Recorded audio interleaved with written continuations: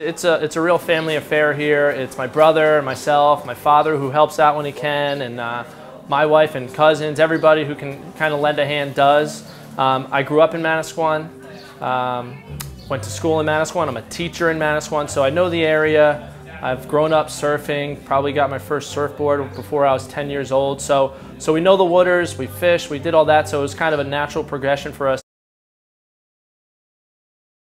I mean, it definitely hit close to home. Being a teacher in Manasquan and living in Manasquan, there's just a number of stories I could tell. As far as our space here at Paddle Out Shop, I mean, there was about 5 feet of water.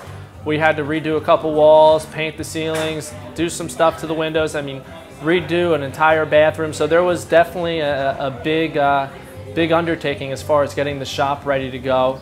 It was a quick turnaround. The town of Manasquan did a phenomenal job of getting the town back to as normal as they can and having it ready for summer, and it's come a really long way. I think in general, when something negative can happen, you got to try to find the positive.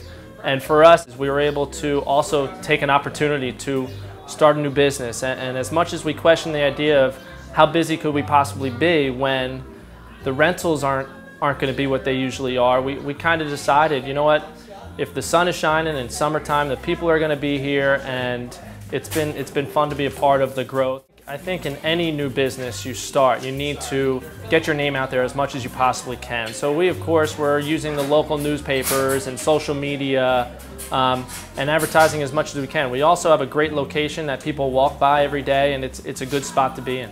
Well, the whole entire shore is a special place with the ocean and then the river so close. There's so many different things you can do, and I think whether you're in Manasquan or you're down towards Cape May, it's such a pretty and great place, and it's centrally located as far as the eastern seaboard goes.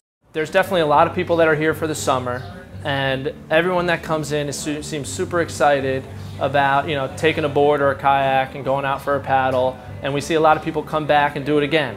We are going to try stand-up paddleboarding for the first time. We're locals and we want to come support local business, and they're new to the area, so we said let's go give it a shot. And we've heard great things about this place, so we're excited.